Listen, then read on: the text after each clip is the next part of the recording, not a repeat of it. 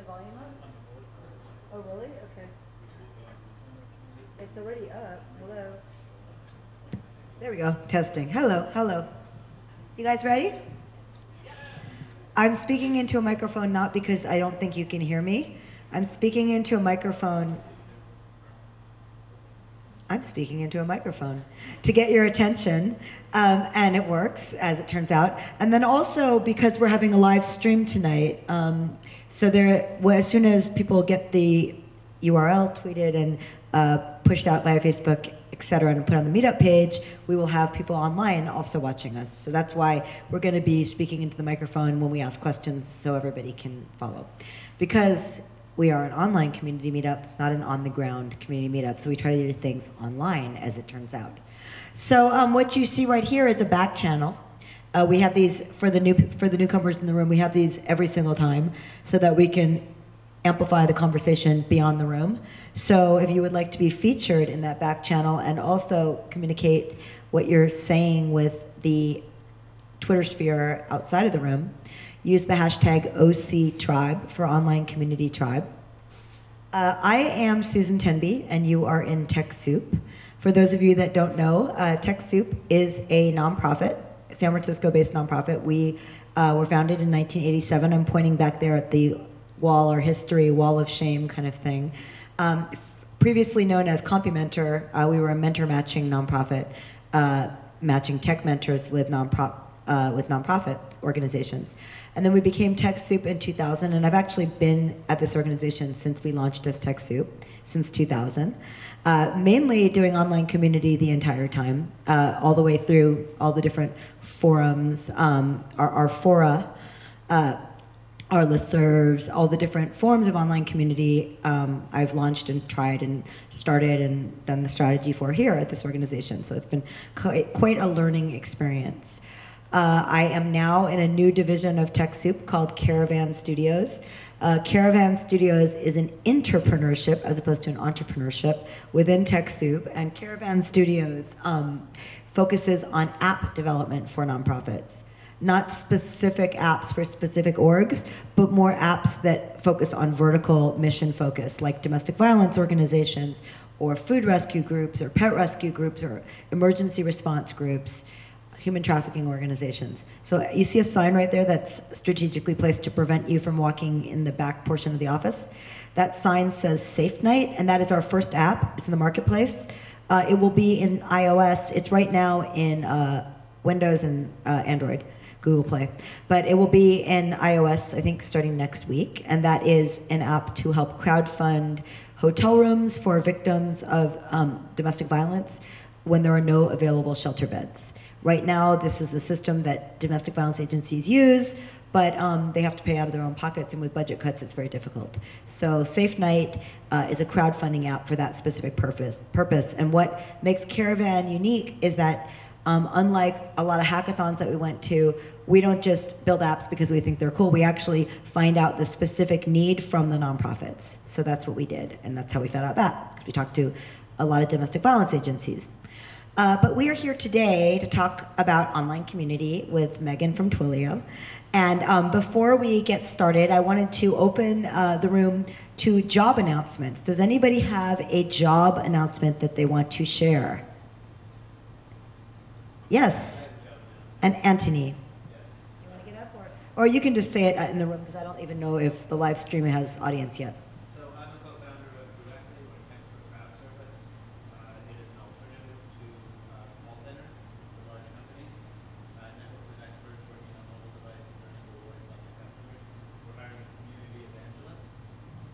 It is very outbound presentation, communication, supporting the role. It also requires a lot of And I tweeted it out earlier and put it on the Facebook group. Oh, and if you are not registered on this Meetup group, please go to meetup.com/OCTribe. And you can also join our Facebook group, which is San Francisco Online Community Meetup Group on Facebook. And so we post job announcements there. And we use the hashtag OCTribe to post job announcements. This board right here is all of the Twitter accounts. Oh, I'm sorry, go ahead, Mark. So I work at a company called Meetup. We're part of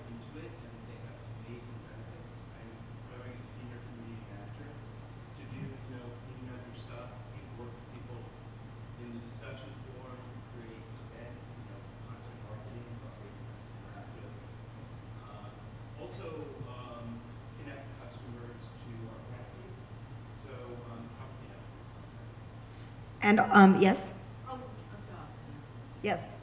I'm with Publishing Connection, and we are looking for marketing assistance to part-time work at our house to try to help us contact potential clients.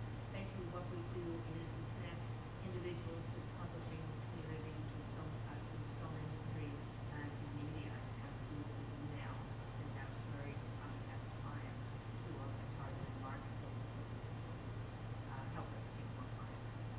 Okay, and also you guys remember to tweet those out and use the hashtag and post them so that they get, and you can also email, you can email them to the Meetup group as long as you check in with me first, just because I don't want people spamming that list, so like Anthony did. The hashtag OCTribe. But you can also just email me, I'm the face on the Meetup page, and I will post it for you, or either way. And I wanted to mention our volunteers who are listed on this white sheet. We have the hashtag, we have TechSoup, we have Meghan, our speaker, Twilio, me, I'm Suze Boop, Susan Chavez, give it up, volunteer since the beginning, that girl Crystal, that's that girl Crystal, Regina Walton, yay, Time Doctor, who's not here right now, but it's Zach, the redhead guy, he's really awesome, Rav Kili, who is Ravi, right there, and he's the door guy, super sweet, in our volunteer corps. And Scav is Matt Fairchild. He's also not here, but he says he will be here next time, and he's sorry. Scott Moore is a volunteer. Mark is a volunteer right there. So thank you to the volunteers. Mark Siegel's a volunteer. We have a great group of volunteers, so thank you.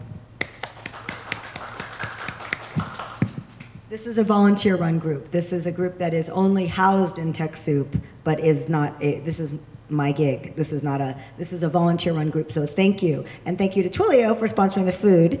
And thank you to the Iron Cactus and the Creamery for sponsoring the chips and salsa every time. Okay, with that, I'm gonna hand it over to Meghan. I'm really excited for this talk. And after she, it's up to you. Do you wanna break for Q&A after, or do you want people to interject? After is probably doesn't throw you off. I'm the same way. So hold your Q&A for after. You can tweet them and we can read them, and then we'll have some schmoozing, and then we'll be out the door by 9. Sounds good? Thank you. Yay. Thank you, Susan. Oh, let me make sure I don't knock things over.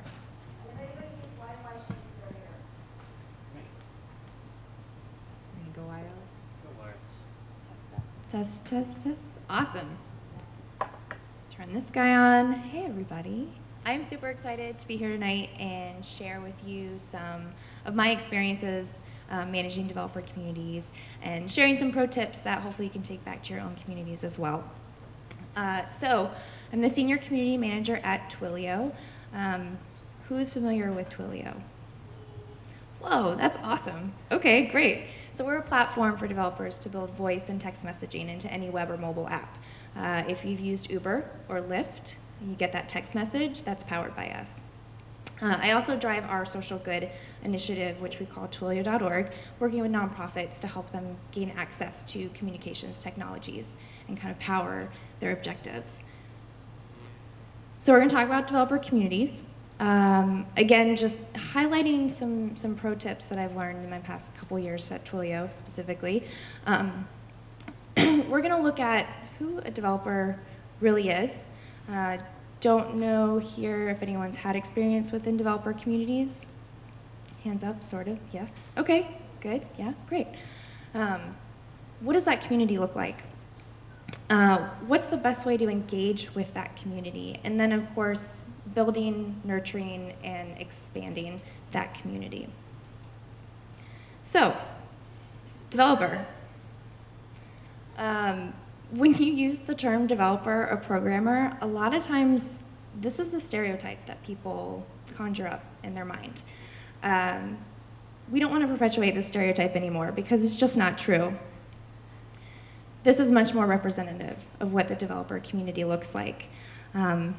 It's corporate, it's hackers, it's students, it's professionals, a range of ages. There are women in the developer community. Yes, you may have heard that UC Berkeley recently just had more women then men enroll in an introductory computer science class. That's awesome. And that's really showing the evolution of this community. So I wanted to share a couple of stats, again, just to kind of help frame the community that we're talking about. So the Evans Group did a survey last year, developers, self-identified developers around the world. This was really interesting to me because they asked them to describe their job. Of course, programmers, engineers, but look at the range of these job descriptions. Web designer, CEO, program manager, product manager. These are all people that identify themselves as developers. They code in their everyday job, but it's not, specific to one role. The one thing that all these folks have in common is they're solving problems every day. The age range, another really interesting stereotype that we have in Silicon Valley of a developer. Do you think young, male, maybe a college grad, maybe a college dropout? Just under 6 million of self-identified developers in this survey are under the age of 30. There's over 12 million that are between the age of 30 and 60 plus. Free time. This struck me as really interesting when looking kind of through the survey data. Just under 50% of developers are building things in their free time. So they're really passionate about what they do. It's not just their job, it's a lifestyle, and it's something to keep in mind when you're engaging with your developer community. So we understand what this community looks like. What's the best way to speak to them? What's the best way to engage with them? First and foremost, be authentic. Yes, it's kind of a buzzword. We get it. You should be authentic. But really, be genuine. And frankly, cut the BS. Cut the marketing fluff. They don't have time for it. They're not going to listen. You have to build trust with this community. And the way you do that is by being yourself and truly being authentic. Be a problem solver. Developers are solving problems every day in their job. The bug that they're tracking down, that's a problem that they're going to solve. The solution that they have to build for their company, they're approaching that as a problem. I would say also just in life, developers approach life through this problem-solving mentality. So when you're engaging with them, clearly state how you can help solve their problem, how you can help them approach the challenges that they have and find a solution. Know your trolls. This community is really direct. If they don't like what you're doing in your product, they'll let you know. If you don't like the way that you're speaking, to them, they'll let you know. They might let you know loudly. They might use all caps. They might use a series of tweets. But this is awesome, to have a community that's going to be totally honest and direct with you and let you know what you're doing wrong and what you can do better. Listen, really important. This is a room of community managers, though, and I think we can all spot a real troll when we see one. So, of course, always remember the first rule of the internet, which is don't feed the trolls. I saw someone in the back saying it. So we understand the landscape a little bit better about the community. We've got some best practices in terms of engagement. So where do you go to start really building this community? I couldn't find an image for this slide, so we're going to go with Hanson. So this community is really not reached on normal marketing channels. Again, we're all community managers, so we know that to reach a new community, to build a new community, you have to go to where they are.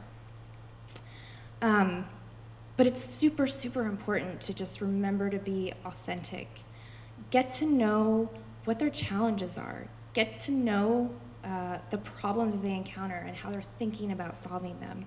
That's where you're going to build trust, and that's where they're going to let you in to those communities, and you'll truly reach them. A really good example of this is with a company called Keen.io. Is anybody familiar with them? Yeah, they have an analytics API for developers. So they were promoting the fact that they were happy to sponsor beer and pizza for any developer that wanted to host a meetup.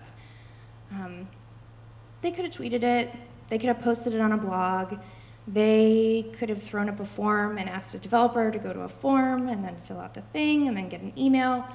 They didn't do that. They posted this on GitHub. GitHub is a collaborative coding platform. And then for a developer to say, hey, I want to host a meetup, they had to submit a pull request, which essentially is a code change in this platform. That's awesome. They didn't ask the developer to go somewhere else, another page, another site, another communication channel. They went straight to where they're spending their time. They asked them to do something that's totally in their day-to-day habits. Just keep that in mind. Make sure you're giving them the tools to succeed. Developers are sharp. They're building things. They know what they want to achieve. So from a product standpoint, give them sample code. Give them awesome documentation. Inspire them by creating tutorials to help them figure out what they can build. From a content marketing perspective, technical content is killer. It's killer for raising awareness. It's killer for connecting with developers. And not just for the obvious reasons. Not just because you're helping them build something, but you're truly sharing knowledge and you're inviting them to be a part of that, and then you're solving these problems together. Once you've given them the tools to succeed, get out of the way. Don't block them. Make them the Heisman. Let them run and be successful. From a product standpoint, be transparent. Make the trial really easy and accessible. Make it really easy to sign up and start building. Give them the tools and get out of the way and give them a clear path to success. At this point, you really want to think about, you've started to build your community, you're engaging with them. You really want to think about how you can best help them be successful. So you want to focus on them. Again, this is our job, right? We're community managers. This is what we think about every day. This is probably what we fight for inside of our own companies. Remember the user. This is innate for us. When you get to this point, though, you may have competitors poaching your community members. If you've done your job up until now, you've built the trust, you've become a part of the community, you're sharing knowledge, you're working together to solve problems, you're okay. Don't get distracted because developers are loyal and they don't really care about brand battles.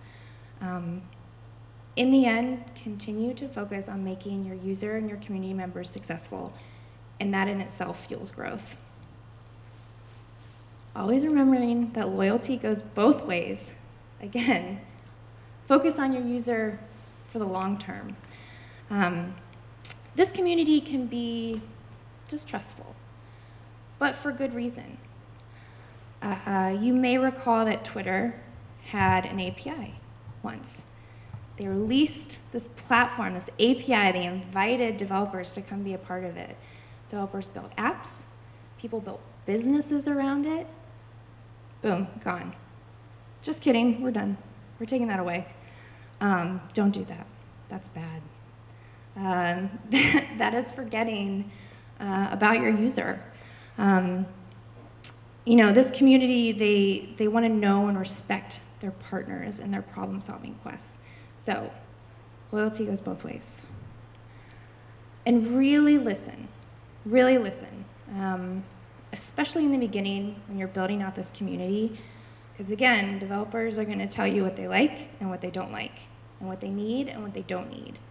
So really listen to them, and let them know that you're listening. Let them know the impact that they have on your product, because that will truly build a partnership, and that's really what you want with this community.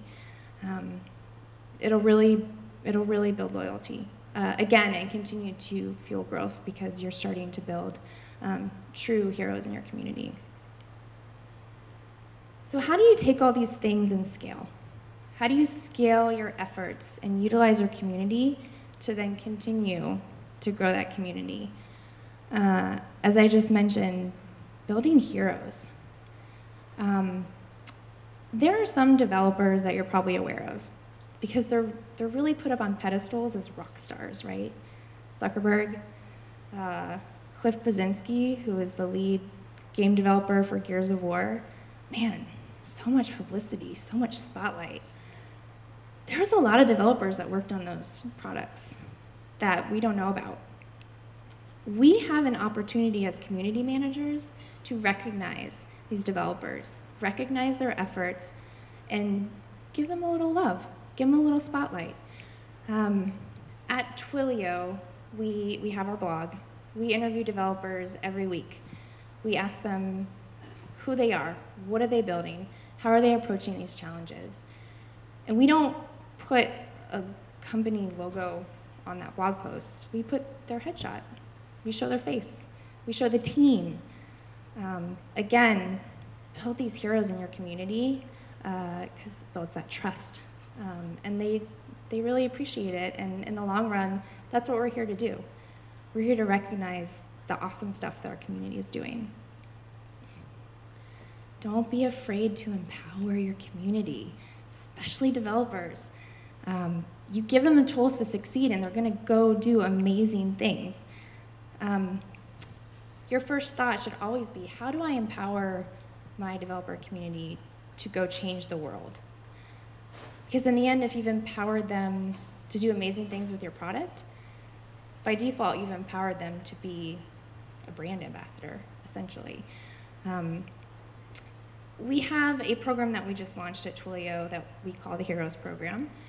It walks participants through a series of soft skills. So learn how to write technical content, learn how to project manage, learn how to plan an event. We're investing in these community members not to encourage them to learn everything they can about Twilio, but just encourage them to be a more well-rounded developer and essentially put them on this path to be a developer evangelist. This is not being scared to empower your community with skills to go change the world. And again, in the long run, because you're being authentic, you're teaching them to be better developers, that builds that relationship and it will empower them to be brand ambassadors for your company. Because in the end, this is what we want to do, right? As community managers, we want to create champions. You build them, build a hero, empower them, get out of the way, and let them change the world. We have a track jacket at Twilio. You may have seen these red track jackets around. When you're a new Twilio employee, you have to build an app, whether you can code or not. You build the app, you receive your track jacket. Achievement unlocked. If you're a community member, to receive one of these track jackets, you have to build something with Twilio and just do something awesome. Make an impact. You know, this track jacket exemplifies the Twilio company values. And in the community, it represents a level of expertise. So I'm just going to brag a little bit about some of our community champions because they're awesome. Patrick McKenzie here on the right, he's one of our first customers. He built an entire business around Twilio. He started speaking at events about Twilio. He'd always wear his track jacket. Then he started speaking at events not about Twilio, but he still wore his Twilio track jacket. He's a true champion. Eva Zhang in the middle. I met her when she was 17. She came to San Francisco, spend the summer here, learn how to code. She started just killing it at hackathons. She started winning hackathons, sometimes with Twilio, sometimes without. She just became such an awesome champion in the community. We invited her to come be a mentor and a teacher at our user conference this past year. And she's now part of the Heroes program. So again, just empowering her to take over the world. You build a friend and you build a loyal community champion. And then finally, Ricky Robinette, who's actually an employee now. So I guess some of these can be used for recruiting tactics. Also, early customer built this incredible app that went viral, got on the Today Show. He is just an incredible developer and an incredible human being, and a wonderful champion. So, this is our end goal, right? And if you do all those things, you connect, you engage, you empower them, this is the byproduct. So, in summary, make sure you're engaging authentically, the problem-solving mentality. Know your trolls, but love your trolls. They're trolling because they love you. Go to where they are, give them the tools to succeed, get out of the way. Always focus on your user. Remember that loyalty goes both ways, and there shouldn't be an end to that loyalty. And listen well, listen closely, and let them know that you're listening. And then build those heroes. Again, empower them, and in the end, you'll create true champions in your community. And that's all I got, guys. Thanks. I will run the mic around because we have people on the live stream so they can hear the questions and answers. Thank you, that was a great talk. And I actually totally subscribe to everything you're saying. You got it, you're right on. And it was really interesting. Who has, wow, it's really hot and loud. Who has questions? Yes. Pardon. Hi, I'm Ginny Graham Scott. I wondered how you, some examples of some of the apps that people have created, and then once they're developed, how do you promote the app or get them out there and get publicity for it and get it into the marketplace? Yeah, absolutely. This is on. One of the coolest and most impactful apps that I've seen recently is called Nomo Robo. So it was an app built by a single developer for an FTC challenge for fighting robocallers, powered by Twilio. I can't actually tell you exactly how it works. Lauren, I'm out. It works well enough that it won the contest. It stops the calls. So, you know, something like this is so impactful. A single developer built this using an API and some other tools. And, you know, we hear about things in a lot of different ways. They come through Twitter. Sometimes folks will just email us. They'll email support. They'll email directly, you know, whatever. It comes in through these different channels. We're lucky enough at Twilio that we have a lot of different communication platforms to promote these things. It's a pretty low barrier for us. So we love to share people's stories. We immediately get them in the queue, interview them to just learn about what they're doing, get them on the blog, newsletter. If we feel like there's an opportunity for PR, rope in the PR folks. We have such an incredible community that the stories kind of develop themselves. We just always try to stay on top of it in terms of understanding what our community is building. And I think that's where you start. Once you know what they're doing, you can take it and run with it. You get percentages or payments for the apps, you know, when they get out there? So the way the platform works is it's pay per use. So they sign up, it's 3/4 of a cent per message, text message, that sort of thing. Though, you know, again, when we see someone building something, perhaps it's an independent developer, perhaps it's a side project and it starts taking off, we always offer to support them.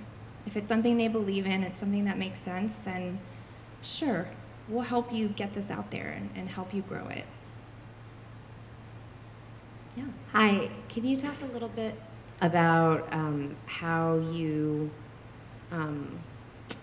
give tools to your community? So for us, the tools tend to be clear information and just support and knowledge. So for us, the tools are really, really thorough documentation, making sure they have the support when they run into an issue. Awesome people like Lauren help them walk through building apps and that sort of thing. You know, again, when it comes to them, an independent developer and they're looking for support, we can provide them with credits, we can provide them with publicity and promotional support. From a content perspective, it's thinking about what challenges they might run into ahead of time, and then creating that content to support that. Is there an editorial calendar or proactive, like these are the 12 things that we're gonna put documentation out there about? Do you approach it from that way? Partially, yes. I would say it's half proactive and it's half reactive, right? And it really depends on, we have a different team that really handles documentation and FAQs, and then we have a team focused on more editorial types of content. So I would say we look at the trends, we look at what our community is doing, and we plan as much as we can. We plan around product, but half the time it's reactive too. If someone's doing something so cool, yeah, we'll move the editorial calendar aside to get the word out.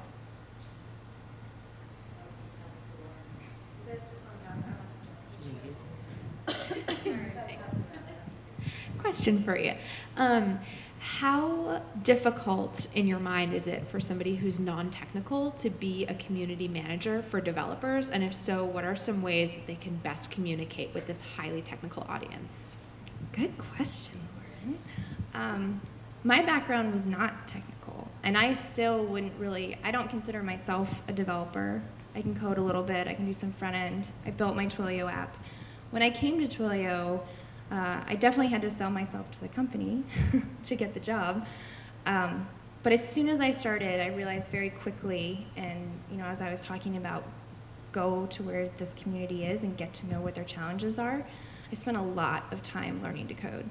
I went to a lot of workshops. I really wanted to understand not just our own product, but that problem-solving mindset, the problems that they might run into.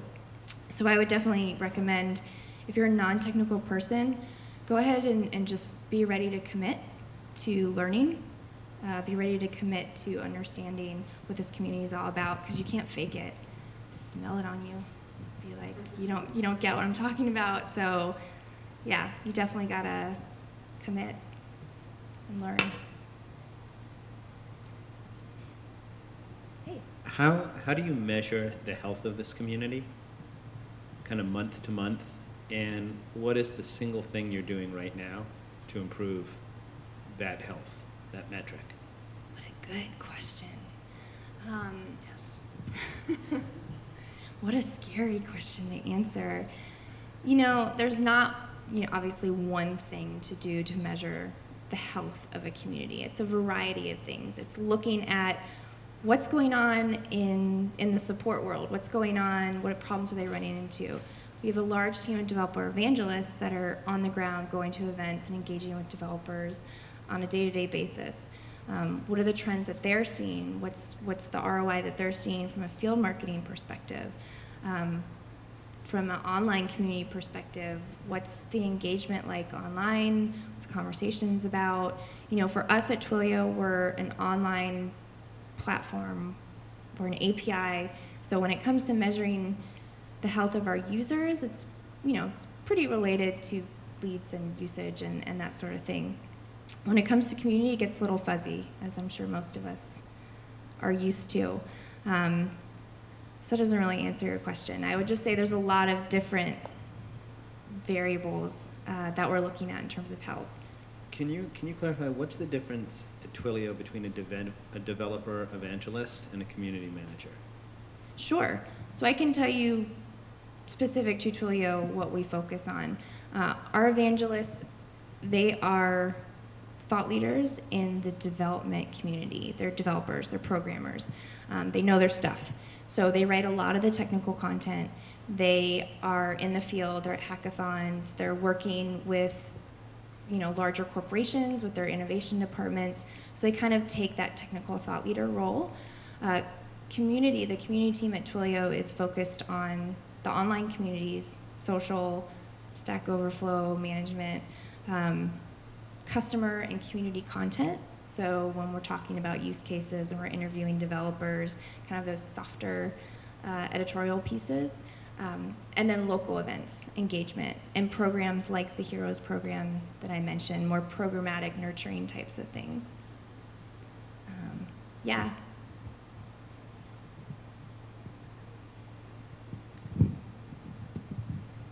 I'm going to ask a question from the Twitter stream. This is from @peoplefw, otherwise known as Lynn Abate Johnson. Okay. She says, it just scrolled, sorry. She asks, question from the North Bay. Where'd it go? Megan, how does one create an app if they can't write, or if they don't write code?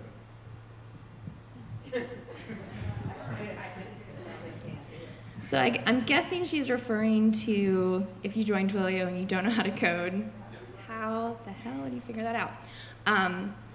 Well, I mean, we try to make our product as easy to understand as possible. APIs are fun for this reason, because they're accessible. That said, it's good to buddy up with the coder. We have code coaching every week at Twilio. People get together, they stay late on Mondays, and they build stuff. So it's a process, right? Again, you're committing to building something, you're committing to learning. It's not always easy, but it's fun. And man, when you code something and your phone rings, it's really cool. Over here.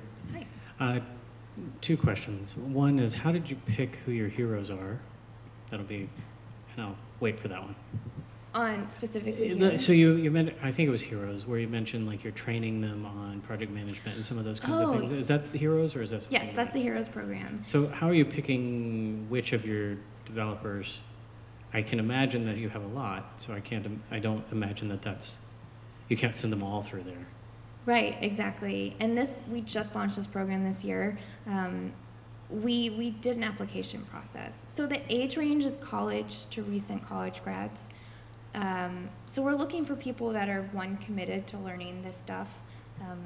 You know, any examples that they may have already started doing some of these things.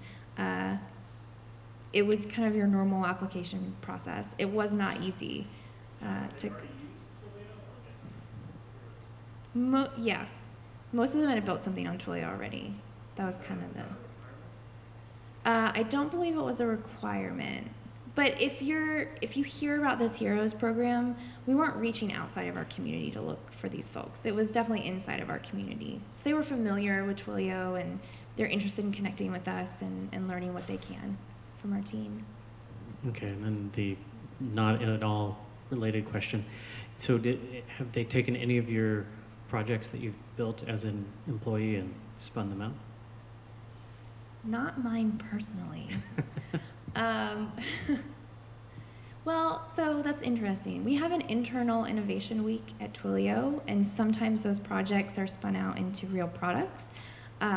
When thinking about new employee apps, there was one that went super viral. It's called Call & Oates. It's like on NPR, you can dial Call & Oates on demand. I wouldn't say we spun that out on purpose, but definitely went viral. Okay. Got attention. It was just an employee's app. Okay. When somebody's finished an app, you talked about the RoboStop as an example.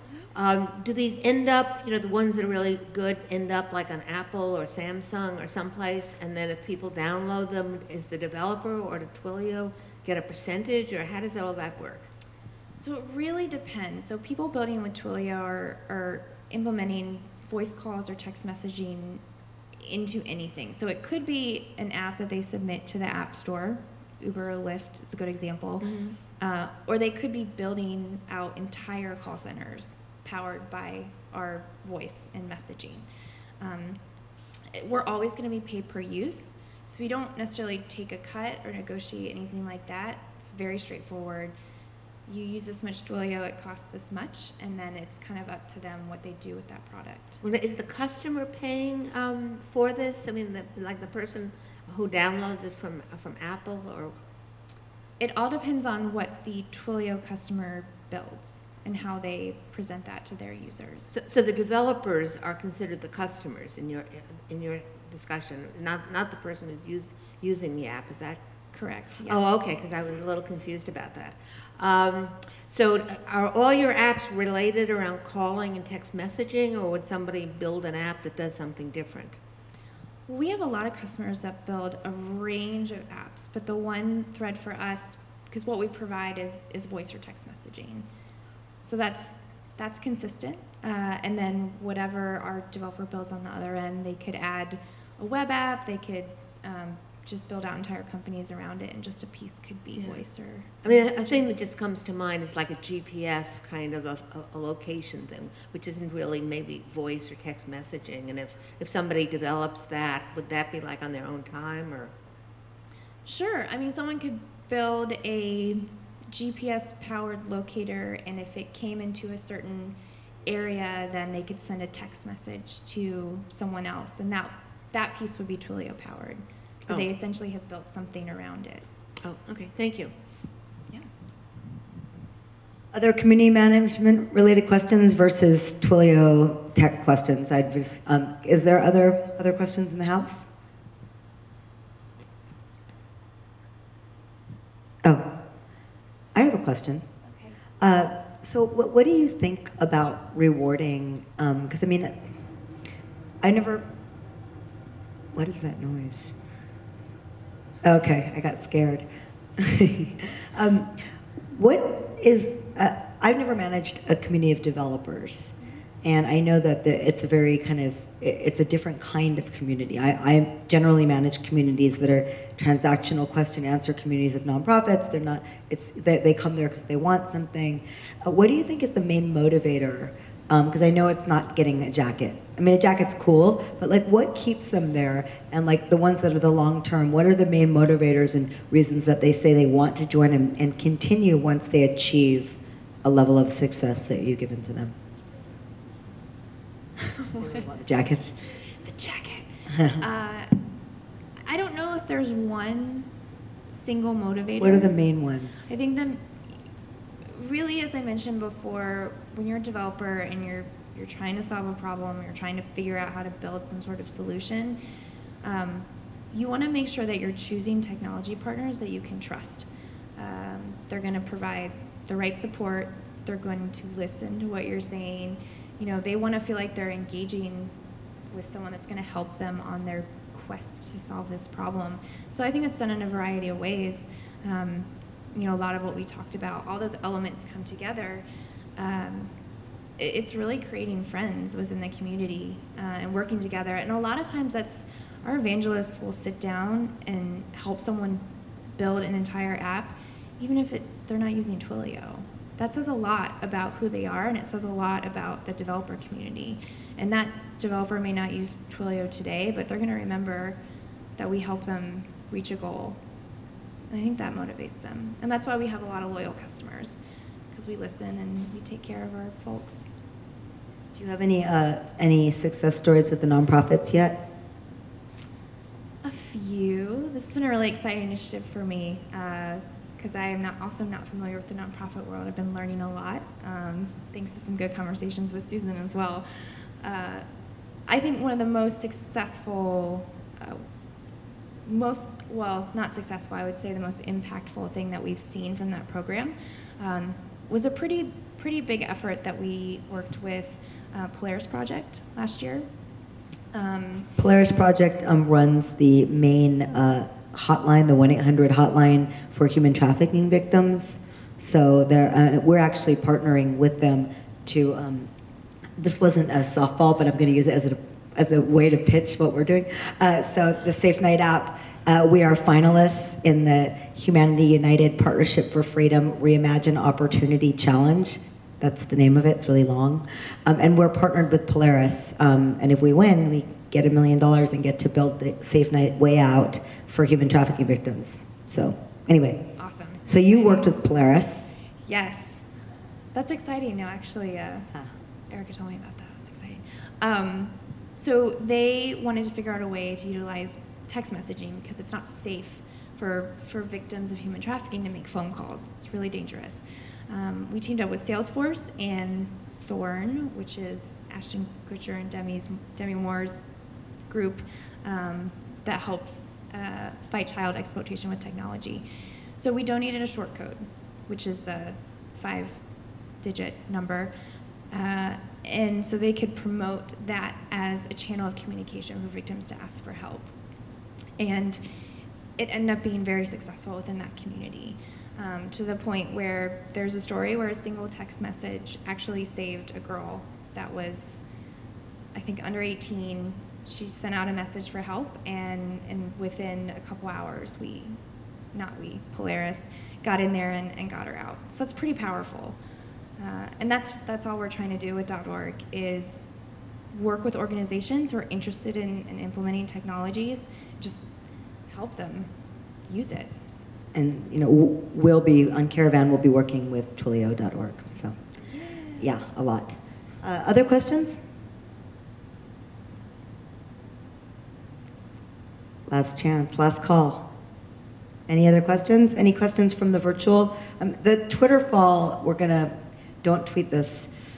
Twitter fall sucks, and TweetBeam also sucks. So we're now going to be trying to find another tool that does this, but actually refreshes itself, because it's really lame that I have to keep manually refreshing it.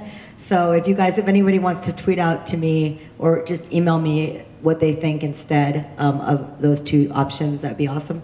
But anyway, from people who are actually manually refreshing the OCTribe handle, are there any questions coming in? Nope. There's just that one from Lynn. The one from Lynn. Okay. Thanks, Lynn. Thanks, Lynn. Susan@caravanstudios.org or Susan@techsoup.org. Or just go to the meetup.com site, and where it has my face, you can just contact me right there. Caravanstudios.org. And I'm at SuzBoop on Twitter. All right. Thank you so much to Meghan Murphy, who is a wonderful speaker and a really interesting, smart person. And thank you all for coming. And next month, which will also be the fourth Wednesday of the month, the meetup will be, we have Crystal talking about communities. How do you describe? Managing big changes at Ning, or just in general in communities? Okay, so that girl Crystal, she's awesome. Okay, thank you so much. Bye. Hang out for a while.